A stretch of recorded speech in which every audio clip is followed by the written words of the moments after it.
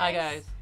Welcome to our YouTube channel. On today's episode, we're going to be talking about Our business model and why we chose it. And we chose this topic partly because a lot of you guys have expressed interest in what we've done and how we're doing it and what we're doing. what we're doing.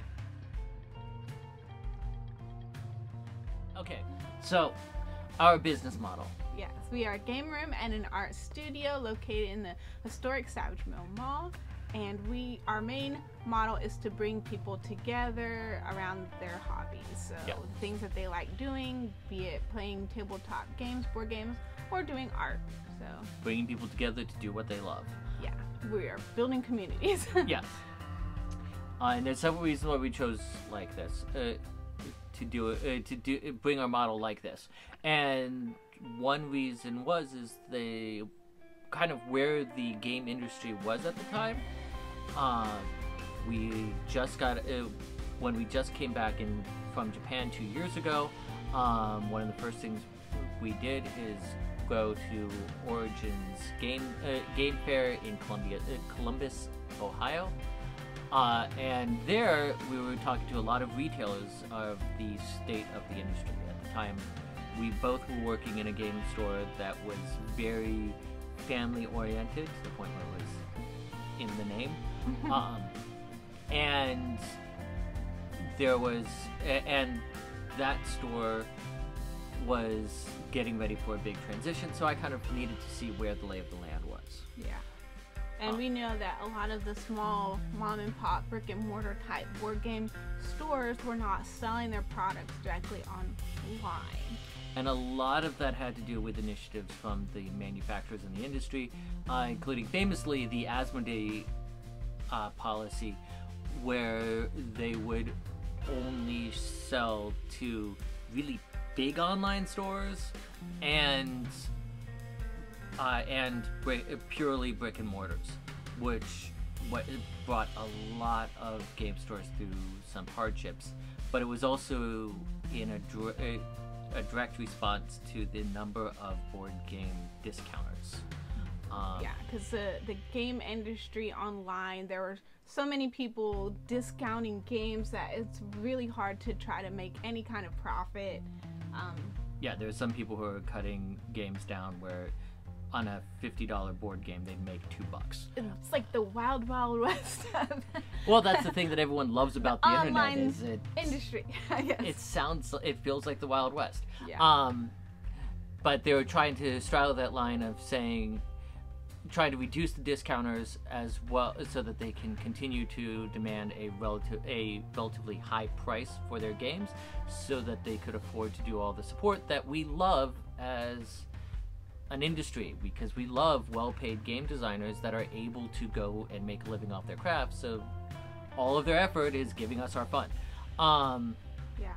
So I mean, it's really needed to have those brick and mortar places so people can go and try out those games, but at the same time buying the games from the brick and mortars as opposed to going online where it was cheaper, or Amazon. I mean, that helped. Amazon was one of the ones that was allowed to continue selling. That hurt the bookstore industry as well.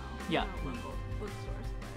But as a response, when we hit that Origins, a lot of the game store owners were talking about monetizing their play space, where this traditionally free environment would now get money. It would now be charged for. So, the traditional game store model. Which actually thrives pretty well compared to most retail, which is one reason why game stores are doing strong, while we see Sears disappearing, is to get people in to through their events in order to come and play games and have an experience. Yeah. Which we all know the millennials cry. You know. Experience over things. Exactly. So, then once they bring you in, they then charge. Then you buy stuff from the game store in order to continue enjoying your hobby. Yes. So they were definitely building the community. They're able to bring people in for the hobby that traditional retailers were not able to really do when they're just selling products only. So then comes the problem.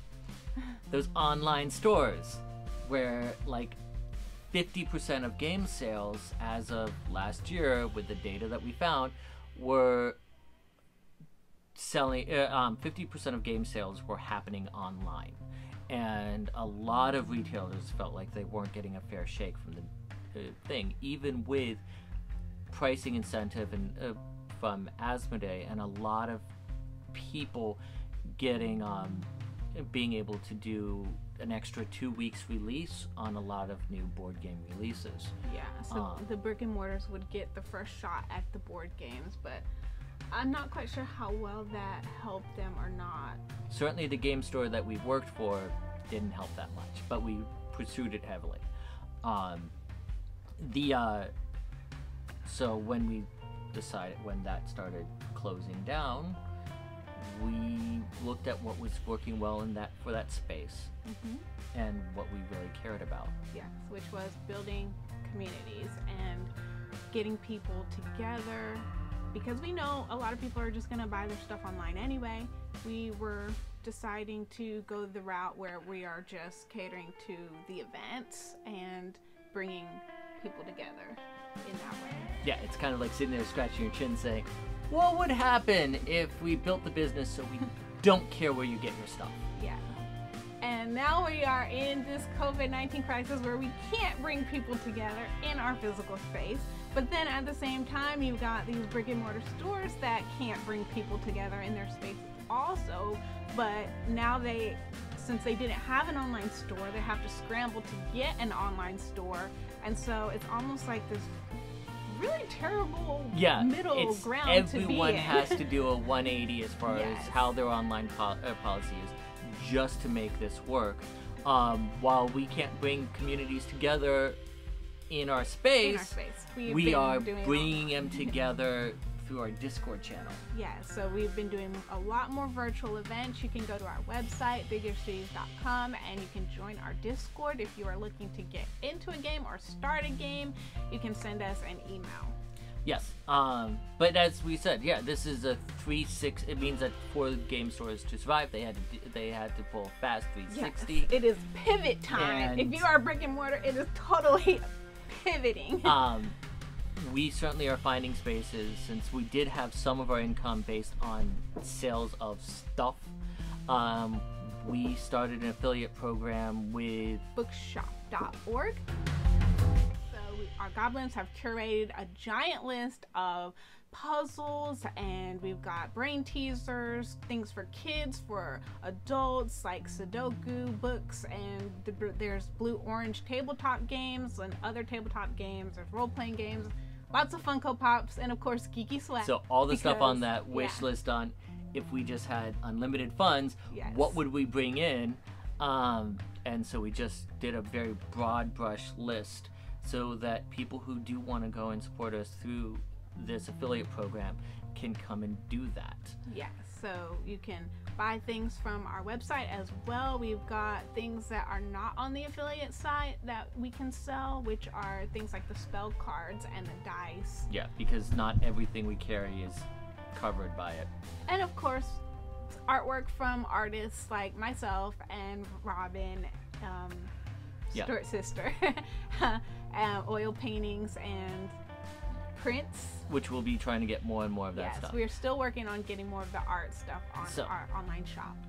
But so I guess that's it. Our business model, game room / art studio. So if you're wondering what in the world we were doing, you can leave a comment below if you have any questions about what we're doing, and please check us out on Twitch. We have some great content for you out now. There's Tuesdays Game Schooling with Robin, where she'll play different board games and say how it can be educational, because she is an actual, for real, legit public school teacher.